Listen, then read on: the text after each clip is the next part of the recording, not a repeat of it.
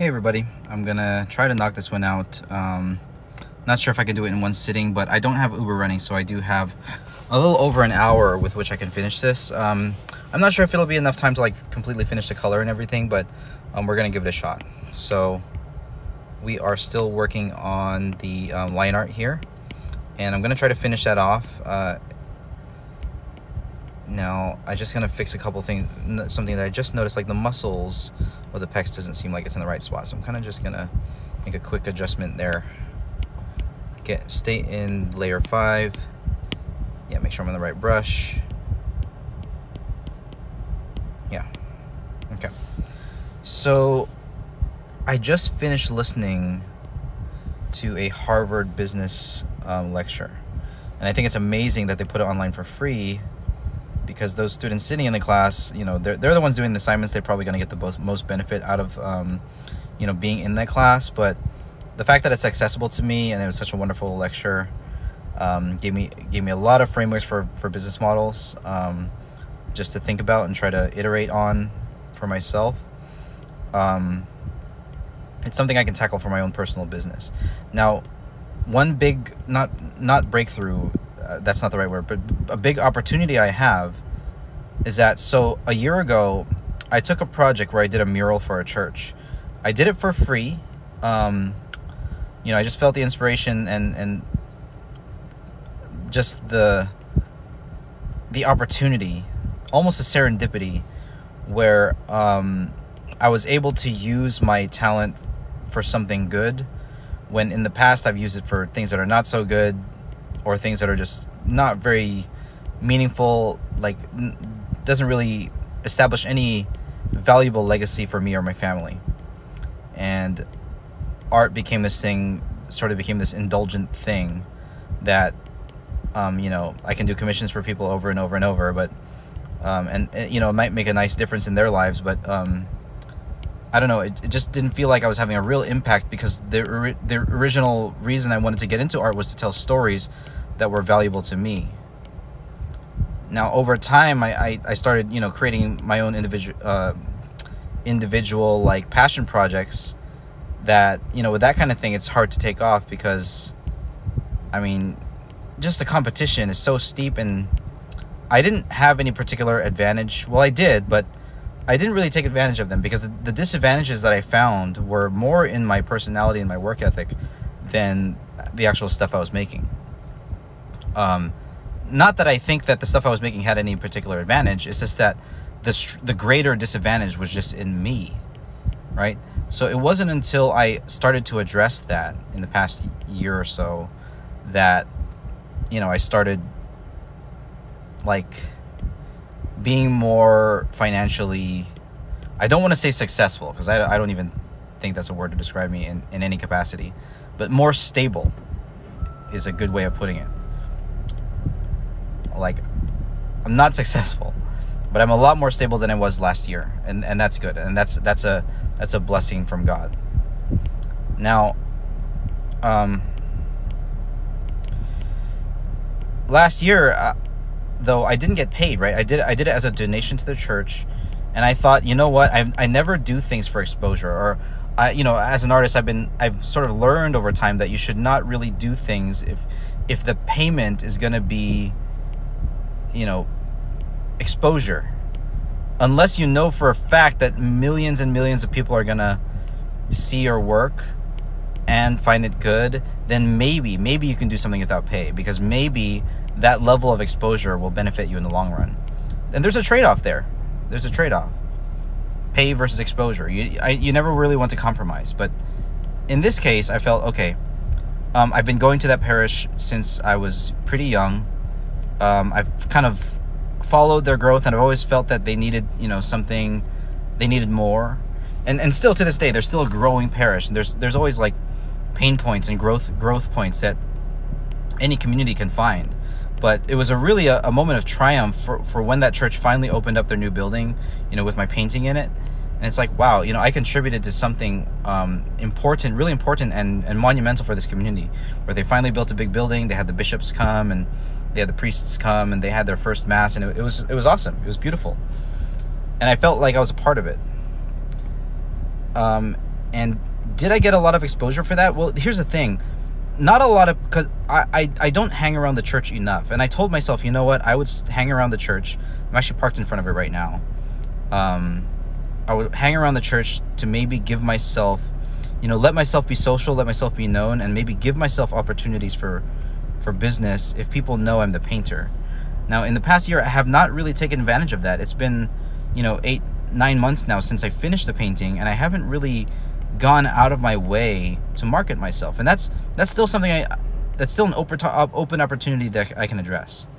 However, it still worked out in the sense that the exposure, the priest who was here moved to another church, and he talked to another priest who has been dreaming about having a painting in his church done for years. And he saw a picture of my painting, and they reached out to me, the priests, and they're like, hey, we're interested in having this in our parish. So I just took a trip over there yesterday to check out the blank walls of that church. It's roughly the same size as this mural, maybe even bigger, if you consider the priest is considering having me do more than one wall, 3 walls adjacent to each other. And so it would be another big project. And I have experience, and it's really interesting. It's like, am I going to be the muralist for the rest of my life? I don't know. And that's not something I can decide, but I'm taking the opportunities for work that God has given me through the painting of the church. And the exposure paid off in this sense, because the church that I'm going to go to, they are planning on paying me some compensation for this new painting. We haven't decided the terms yet, but the priest let me know, hey, we're going to make sure this is paid work. And I think that's wonderful for me. That's great for me. That's great for my family, and hopefully great for the church if I do a good job, And I'm obviously, I don't want to half-ass it. I want to do a great job for a parish, especially if it's going to be acrylic paint. It's priest's vision. He's had for like 4 years. I want to make sure I live up to that. So, I'm going to do a little bit of like power, like kind of like winding up the power for the punch here. Just kind of make it like graphical and comic booky.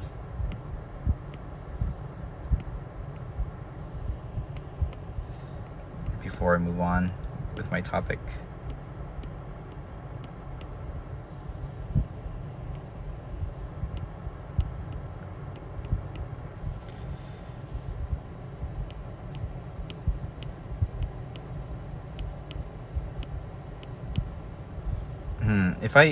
Hold on, the strokes are wrong. If I do those little curvy shapes, it looks like energy is kind of coming out from it.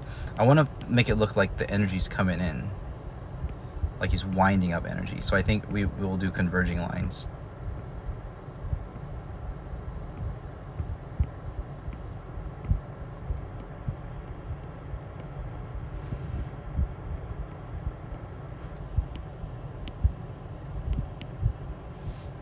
I think that looks a little bit better. Lots of undos here.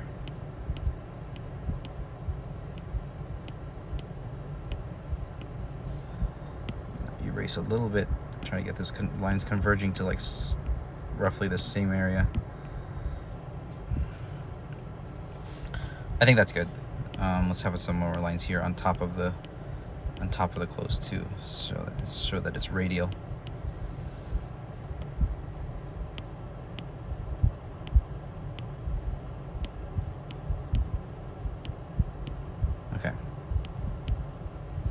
Okay, so we got a little wind up there. So now we're gonna throw in a base color. We're gonna do a darkish tealish blue. Now I have a general idea of what the colors are supposed to be, so let's kind of switch gears here now. Call this layer color. And can we do it in one layer? I think so. Now I know he wanted his skin to be blue-green. We're just gonna start with our inking, our painting brush, and make our eraser the same. Okay, so now we're gonna get in there and we're gonna color fill. Oh, so it should be below. This might be a little bit dark.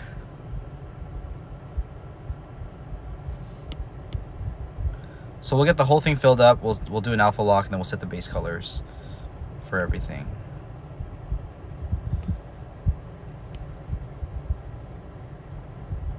It's another one of those things where, oh yeah, you know what? Let's try the strategy where we do color fill. Yeah. So let's do this.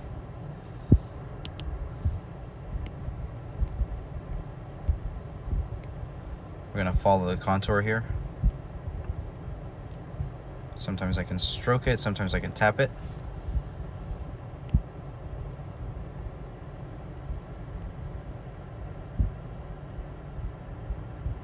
So whenever I do a task that kind of turns my brain off, I want to throw in some banter. So I've been thinking about what I could do to improve my business.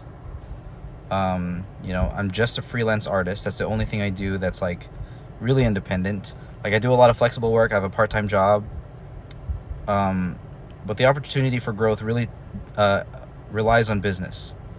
At least for now, because I'm also working toward a degree in accounting.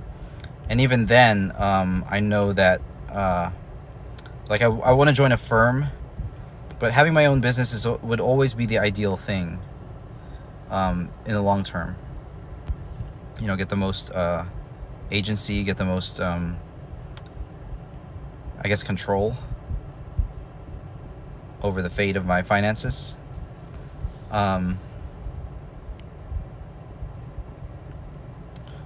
So, I mean, obviously, I think I would want to start in an entry-level accounting firm first. But there's like so much opportunity there that if I'm doing accounting for people, just keeping track of their stuff, I could do things like business consulting, financial consulting. I don't think CPAs are considered financial advisors. I think that would be like a different title.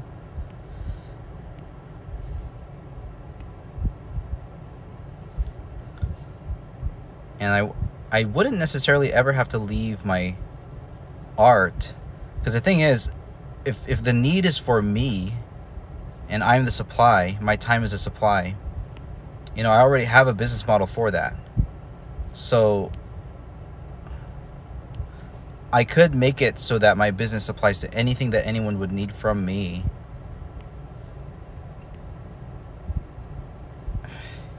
It would be more of a service oriented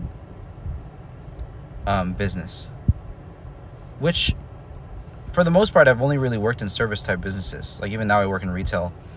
Like I sell the goods, but I'm not making the goods. What's interesting is that in my study of accounting, because I don't own stock in the company I work for, and because I'm you know, hourly employee, I'm not really considered internal to the company. I mean, I work for them. I know some information, but I'm actually more of an expense to the company, because wages and salaries are considered expenses. I mean, even if you're paying your own wage and salary, but yeah, it's not the same as having equity. I'm part of the equity equation, but I'm an expense. So it's funny to think of it that way. Not funny, but eye-opening to think of it that way, to know, you know, how valuable am I to the company. I'm not that valuable. I'm valuable. Well, I am valuable in the sense, I mean, I'm an employee, and they treat us well. But it's rather, there's so much room for growth in how valuable to the company I can actually be. Now, in my own personal business, I'm critical to the company, but I don't know how good my goods and services actually are. It could be that they're not very good. So for that, it's just a matter of like, ooh, is it gonna fill? Oh my goodness, did I lose my selection? Color fill. Let's see here. Let's grab that color. Shoot. Oh, there we go. I think I lost my selection, but that's okay. I think I leaned forward and then it's suddenly gone, but that's okay. We got a lot of it. We'll just fix the rest. We'll fix this part.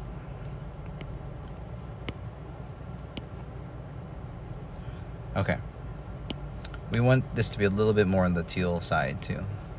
Let's color drop the whole thing again.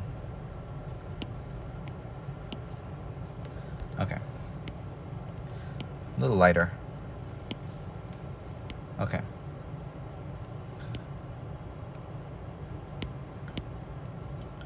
So you know what, like I said, I like thinking out loud, and over time on YouTube and Twitch, as long as I think this out loud, I might be able to get something concrete.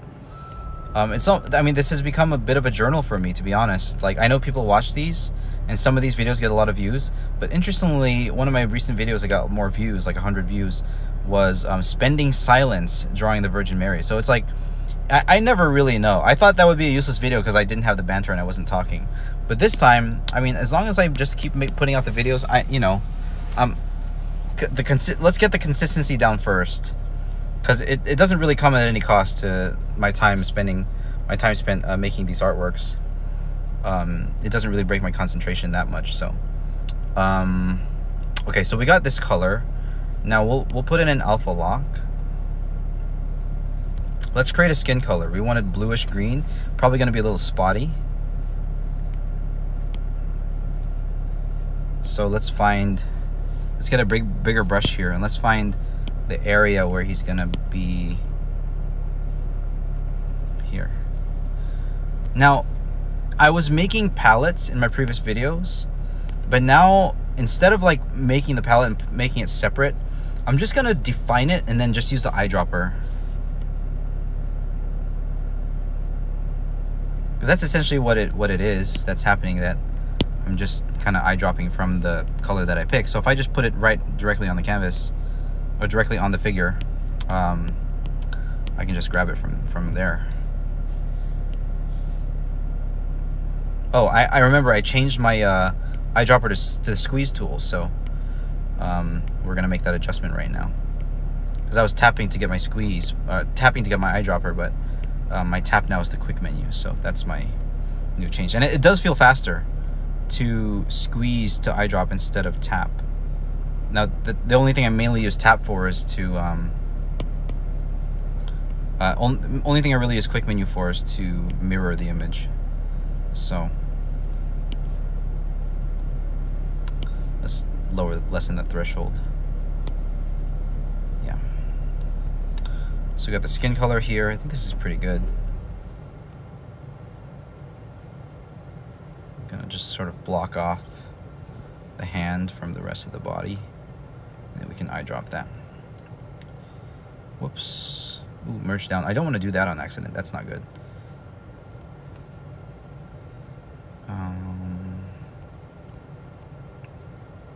I had an alpha lock on a single shortcut in Krita, so it's kind of tedious to have to select the layer every time and then do the 2-finger swipe, and sometimes it fails. Ultimately, I want every function to be faster than Krita, you know, as I use this program, but might not always be the case. Okay, so for now, we'll take this color and we'll just put this color in the beads.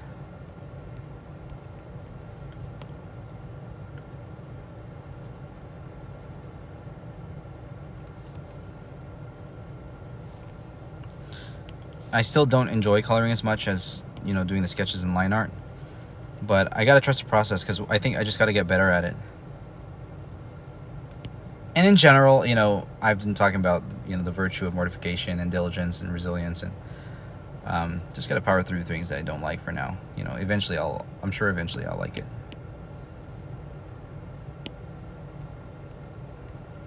Don't want to be spoiled. Okay.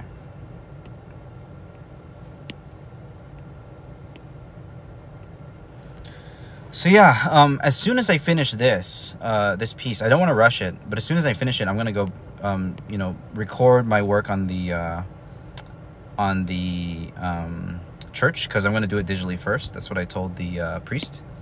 I'll send him some drafts, and I was hoping I can get some drafts done like yesterday or tonight, but I'm not gonna rush it. You know, we're gonna take our time. Just want to make sure it's good for the church, and I mean, but I don't want to be slow. You know, I want to make sure I serve them well, because ultimately it's for my family as well. It all circles back to my family for me. I know I should serve the church, and that's good. I can serve the church, I know I should take care of business, you know, do work, and that's good. But for me, you know, what is it all for? It always comes back to the beloved, which is my family. And that, you know, that idea of like having energy to do these things, like I said, I was spoiled. I used to want to rely on like, do I feel good? Am I ready to do this? Is this easy for me? And it's like, those are all kind of like silly things. Not silly, but things that they're just not even a concern. Well, they are, but they're more like pain points. And it's like, you have to get over that. I have to get over that. And what I'm realizing is that it has to come from within. Like every time I remember, wait a minute, the meaning of my life is like Jesus Christ in the Eucharist and wanting to go to heaven, and you know, and having that love like burst from within, radiate from within by going to Him. Every time I remember that, it's like, okay, that's a good reminder of how I'm supposed to approach this. Because every time I go back to like the old approach, which is like this, I can do this, you know, with my maximum human capability.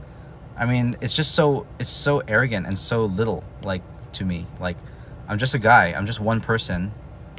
And I could team up with a whole lot of people, but we're all just people. And when I remember, you know, the way to do it, it's like I'm tapping into like a superpower almost.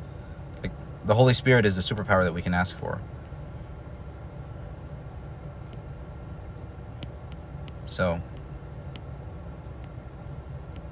as long as I remember, I can sort of recenter myself. Let's remove the notes layer. So we get, because I was seeing that some of the sketchy parts in there. Let's see.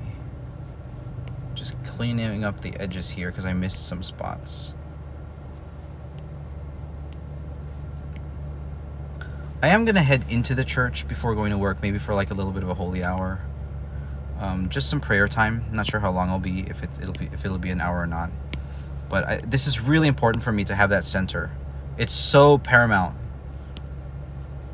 Because, I mean, I'm learning so many things about this time, about myself during this time period, about my weaknesses, my dependencies, my addictions.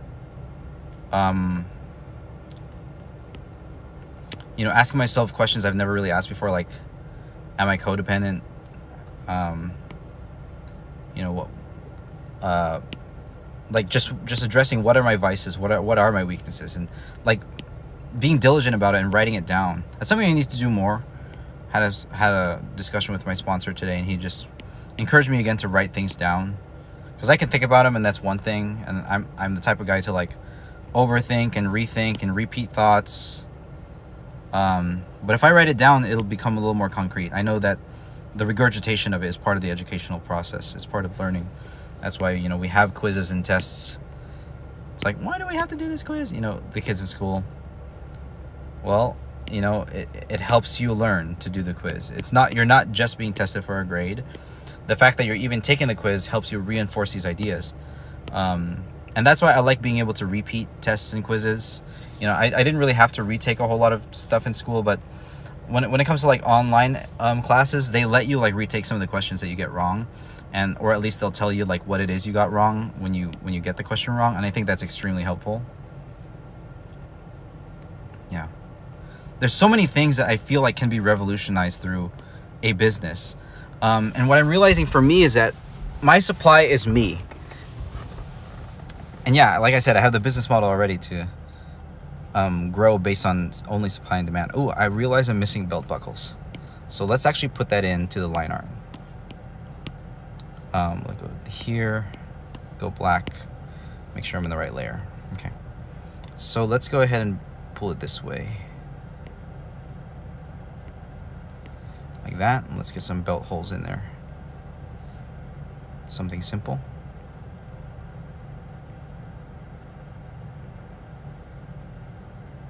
Like that. That looks nice. Okay. So yeah, we're gonna just color things one at a time. So let's find a belt color. Let's get it like a nice dark leather, kind of this desaturated brownish color. Let's even more desaturated. Let's keep it like within the green, kind of like that. Maybe, I don't know if I want it to be redder, but we would have to really desaturate to capture that color. Maybe even on the purplish side. I don't know what color I'm going for here. Yeah, kind of like this. Kind of more on the purplish side. I didn't think I would have to go all the way there into the purple palette, but yeah. Maybe because it's more of a cool color, this desaturated purple.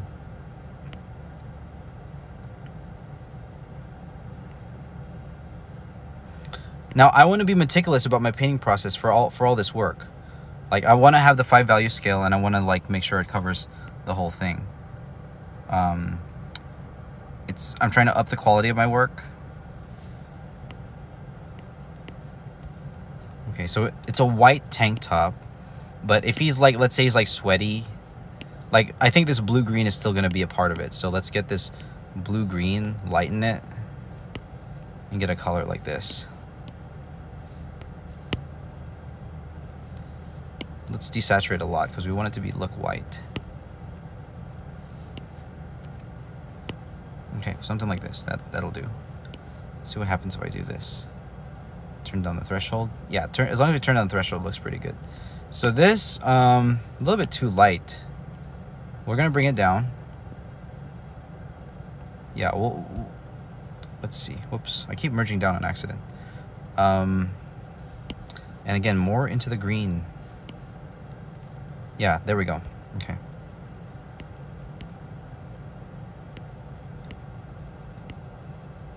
So this will be our basis. I want to create spots on his skin, because if I bring back the frog guy references, which are these right here, you know, each of these frogs has like patterns on their skin. And real life frogs do too.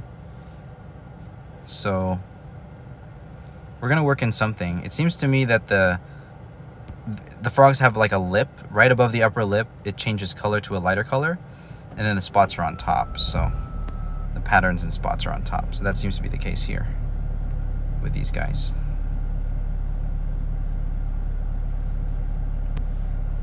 So let's actually figure that out. So we're gonna get a different base color. We'll get it on the palms too. We're gonna get a different base color. Yeah, Gamabunta has the palms. So we'll get here. We're gonna pull it into the green a little more and lighten it, but stay the desaturated. We're gonna lighten a lot more than that. Yeah, so right here right above the lip. I want to desaturate it a little bit more. Keep things desaturated right now for the sketch. So how far are we gonna go to the side here? We're gonna go here, and then I think we're just gonna move it down into the neck. I need to look at the frog references for this. Yeah, it's pretty much the front of their body has that color. Like if he were sitting down, where would the bottom of his body be? Right, so.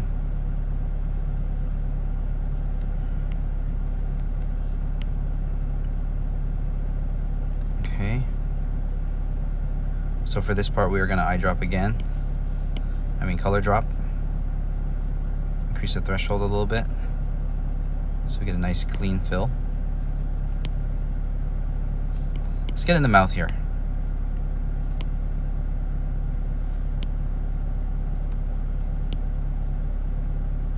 Darker. More on the red side.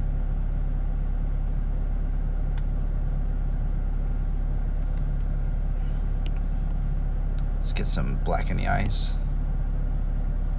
And some yellow in the eyes. The whites of the eyes will be yellow.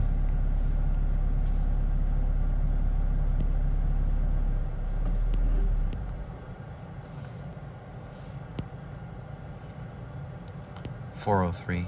I work in about an hour, so I'm gonna head into the church pretty soon, do a little bit of prayer.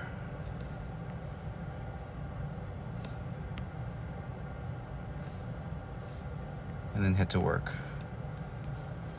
This looks really cool. It looks really cool. Yeah, we can definitely go somewhere with this. I think it's just a matter of time now. Just gotta work in the color, trust the process. Yeah, we'll work on this more, maybe a little bit later tonight, or if it's not too late, but definitely within the next week we'll have this done and then start working on that mural. So I'll talk to you guys later. Made some good progress today. Thanks y'all for listening. God bless. Bye-bye.